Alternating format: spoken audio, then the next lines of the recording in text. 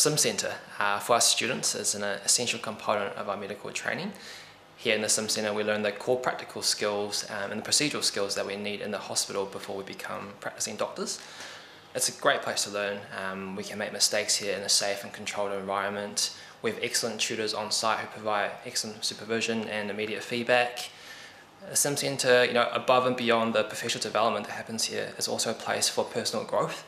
The discussions we hold in these rooms teach us to value teamwork, to value leadership, and equips us with the skills necessary to deal with tricky workplace situations, which we come across more often than not.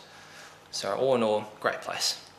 So I was really glad to hear I'd come to Christchurch for my ALM years. The Sim Centre offer an awesome program where we can practice those skills that initially, starting off, we're quite scared to do quite early on in our training, but from there we can build our confidence, and when we get onto the wards we have a foundation to build on. So the Sim Centre is brilliant in that sense, yeah. Our job as staff in the Simulation Centre is to create an environment in which students feel safe to practice, knowing that the feedback that they receive will be constructive and individualised, enabling them to continually improve.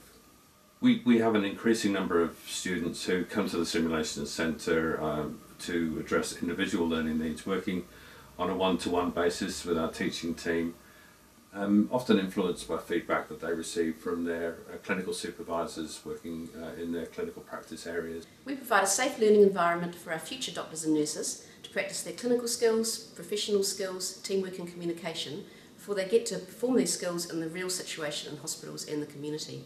Training using simulation improves patient care processes, patient outcomes and ultimately patient safety. We've established a reputation of excellence in simulation-based education and in clinical skills teaching.